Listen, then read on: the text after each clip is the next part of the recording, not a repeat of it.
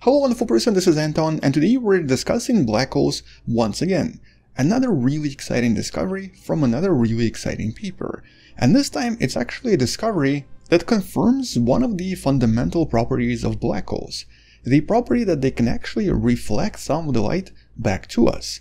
Or in other words, that the light around a black hole can bend so much that the black hole itself becomes sort of like a mirror.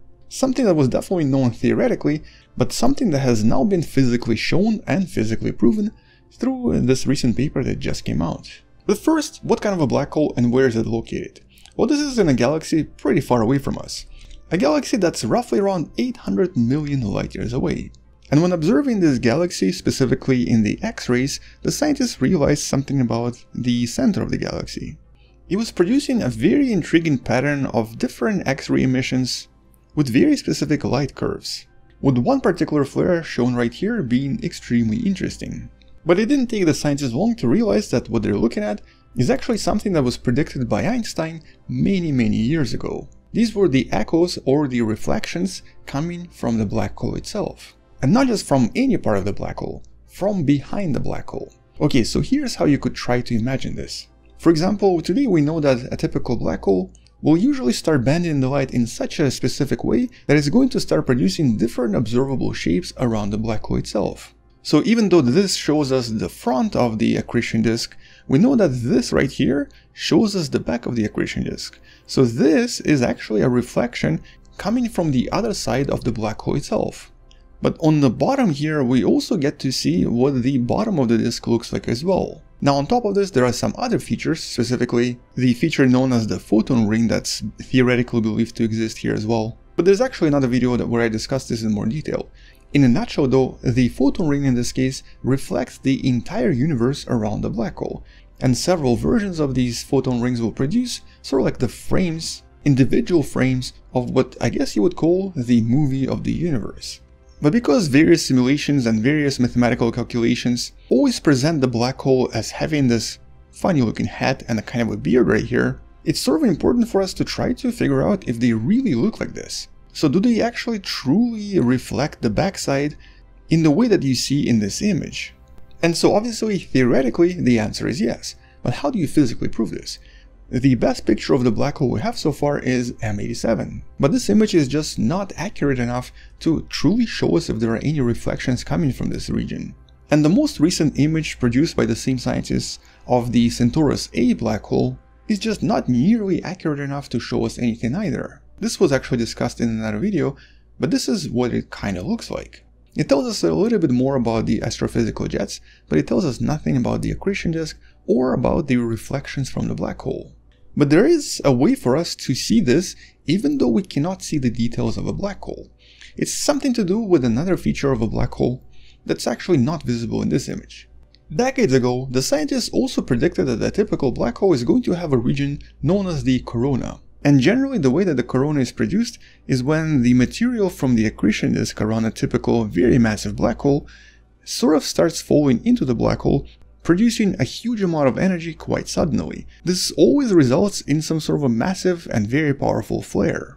And more often, these flares are formed when there's a sudden increase in the mass that's absorbed by the black hole, where the sudden increase in gas sliding into the black hole suddenly increases the temperature right next to the black hole by millions of degrees. And at these temperatures, the electrons start separating from atoms, and this creates a huge amount of plasma right above the black hole. Or actually right above and right below the black hole. And all of this plasma gets caught in the magnetic field of the black hole, and as you can see in this picture, it starts to dramatically get spun up and gets curled and twirled so much that at some point it completely disintegrates, creating this beautiful and extremely powerful effect with an extremely bright flash right here. And so this extremely powerful coronal emission, followed by an extremely bright flare, can actually last for a few hours, and depending on the black hole can actually reach really far up and down from the black hole. In this particular case, the black hole that was about 10 million masses of the sun produced a flare that was about 60 million kilometers in size, roughly 1/3 of the distance of Earth to the sun. But this beautiful flare also produces an extremely bright flash of X-ray radiation. The flash that's so bright that it can be visible from an extremely far away distance. In this case, of course, from 800 million light years away from us. but at the same time the light from this flash is also reflected from the accretion disk around the black hole, and this reflection can also be visible from the planet. As a matter of fact, in some of the previous studies, some scientists figured out how we can use this reflection to literally map the region around the black hole.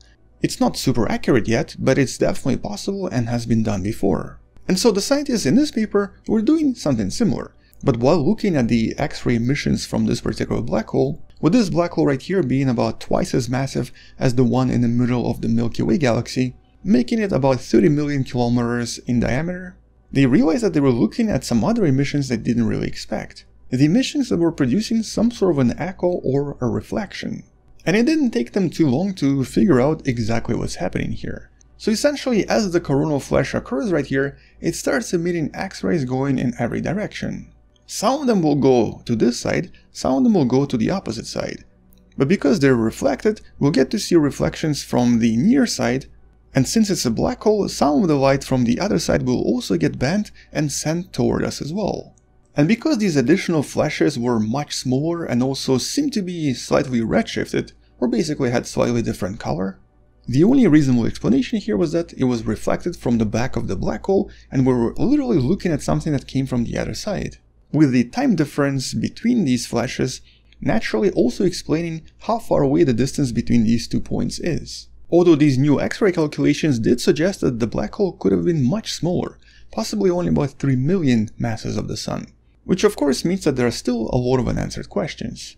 Nevertheless, being able to see all of this at such tremendous distances is still quite an impressive achievement. But hopefully some of the future telescopes with even more resolution, such as for example the Athena observatory that's going to be operational sometime in the next 10 years or so, is definitely going to allow the scientists to see all of this with so much detail that we might be able to map an entire region around a black hole by using these X-ray echoes coming from a typical X-ray flash. And so there are definitely quite a lot of discoveries that are going to be made in the next decade or so. For now though, it's still quite impressive that this galaxy known as I-Zwicky 1, also known as Markarian 1502, allowed the scientists to investigate the black hole in the middle, and to confirm something that we sort of expected the black holes to have, their ability to bend light in such a way that we can actually see what's behind them.